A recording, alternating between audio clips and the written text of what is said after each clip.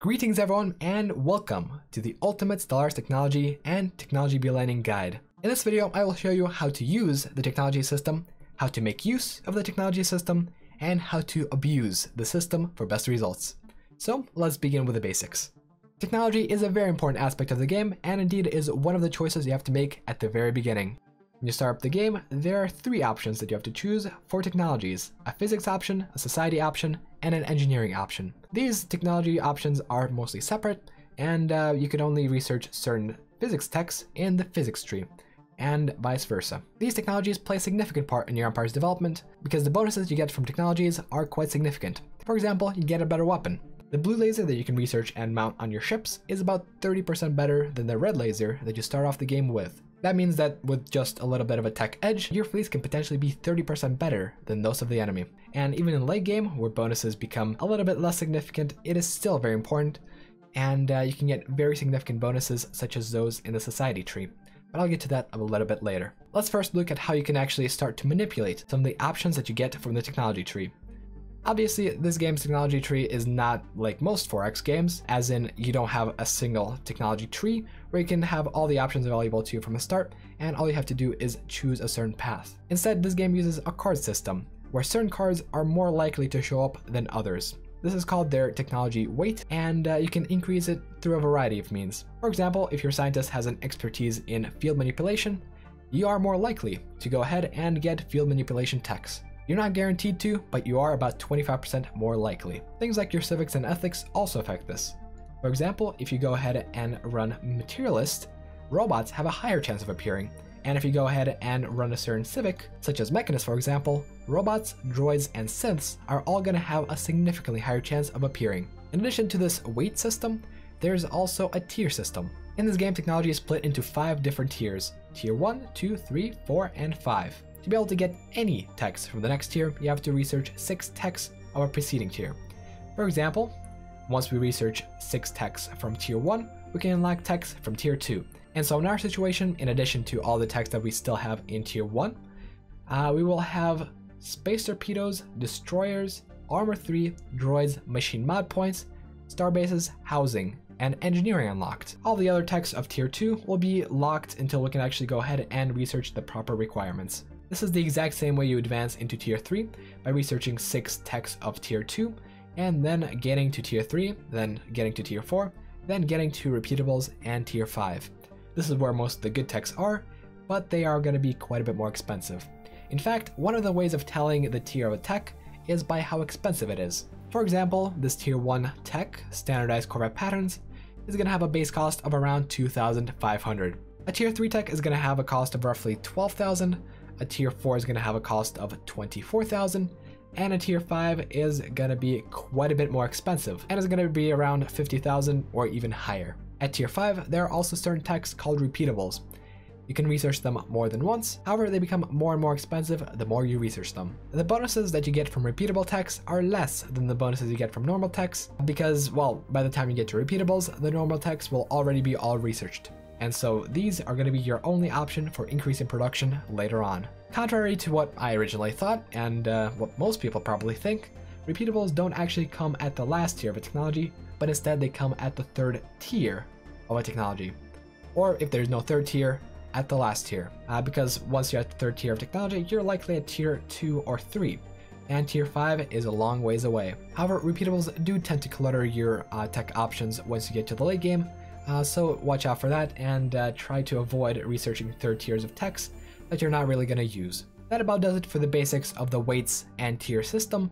Now let's get to how it actually works in game. In game, once you research a tech, you have a selection of options. This selection of options is generated once you finish the tech and cannot be rerolled in any way other than researching a new tech and getting a new list of options. This allows you to reroll the technology pool by choosing a tech that you don't really need, but that is cheap and quick to research. Ordinarily, just being able to reroll tech in this matter is quite useful enough, but there's also one quirk to it. All these tech options will have a 50% reduced chance of appearing in the next roll. So for example, if I don't want any of these technologies, I can pick standardized corvette patterns, wait for it to get researched, and then get a new selection of techs. As you can see here, these techs are not at all what we had before, but let's say one of the techs was one that we had before. For example, we saw destroyer build patterns once more.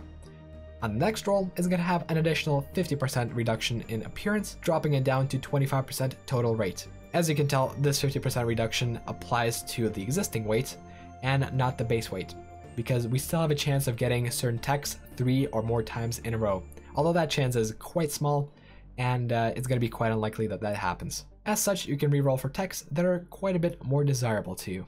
And before you ask, this only applies for the next roll. Once the tech is unseen, that is completely reset and it has the base chance of appearing according to its weight. This also means that if you have two good options, making a choice is quite difficult because the second option is unlikely to just appear on the next roll to be chosen.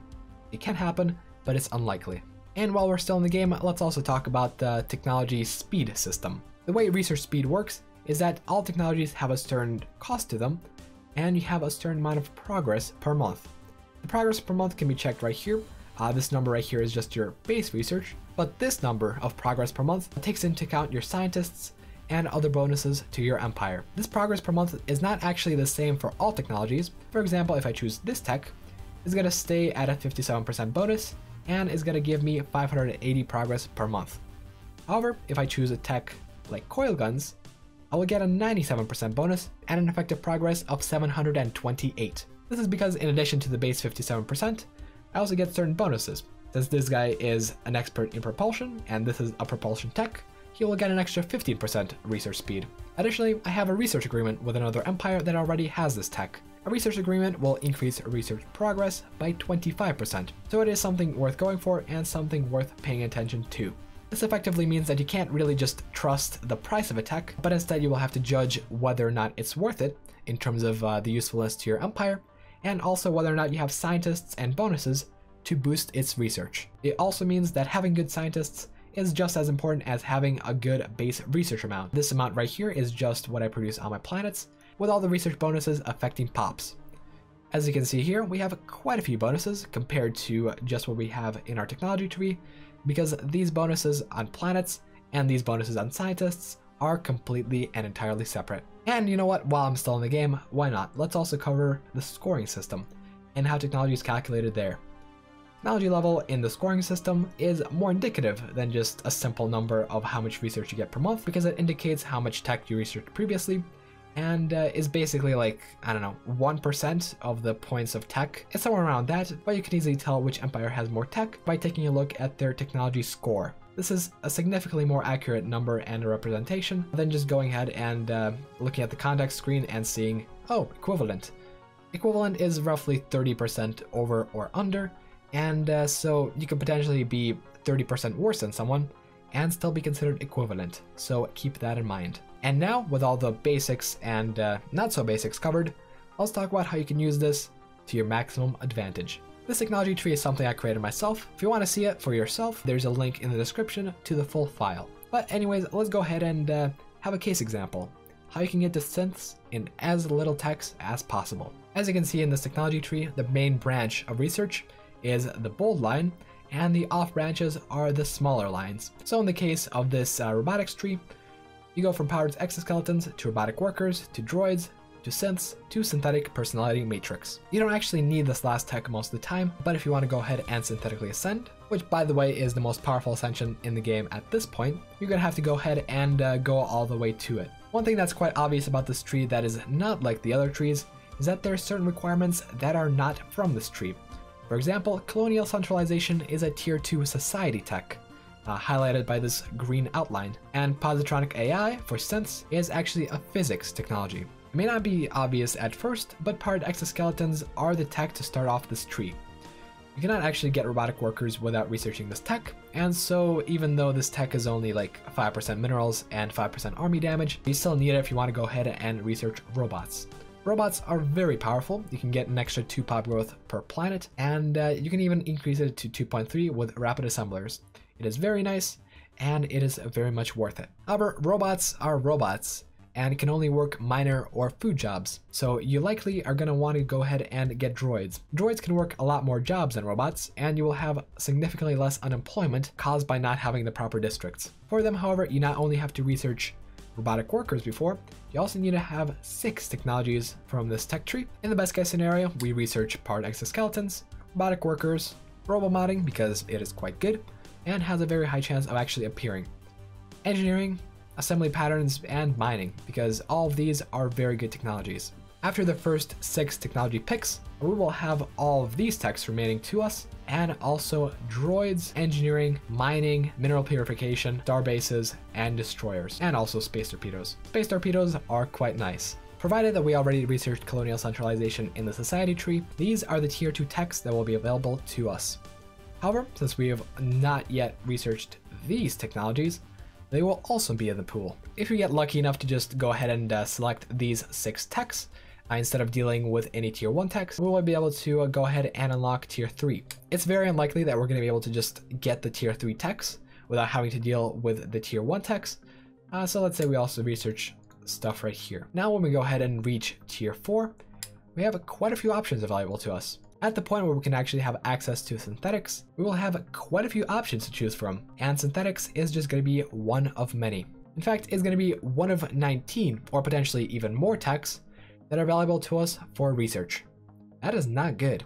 And so to really be able to get synths, we have to develop a path to get to there with as few technologies as possible. This involves heavily avoiding specific techs to not have many tech options after that. For example, if we avoided fusion missiles and took Corvette HP instead, we would have 1 extra option instead of 2 extra options.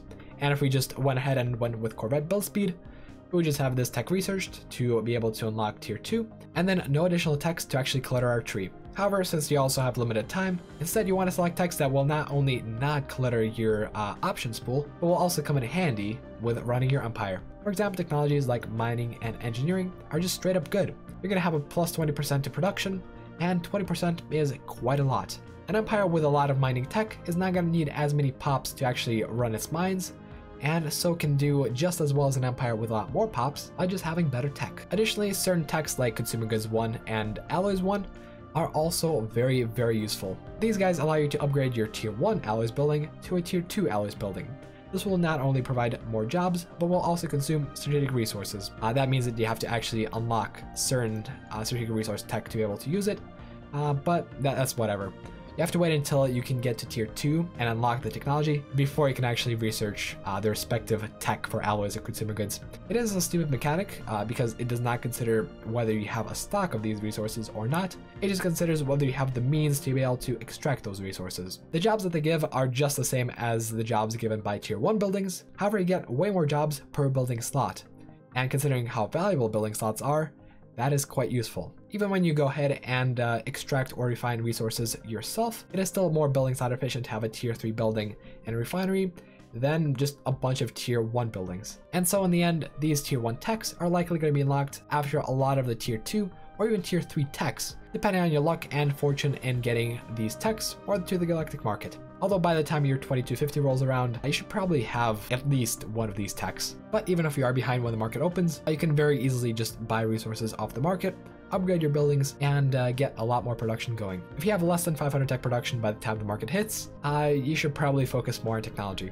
Technology is very good, and so resources spent on research are generally going to be quite a good idea, instead of just going ahead and increasing production in other factors. Tech doesn't ever just stop being useful, and even when you hit the endgame repeatables, it is still worthwhile to keep researching.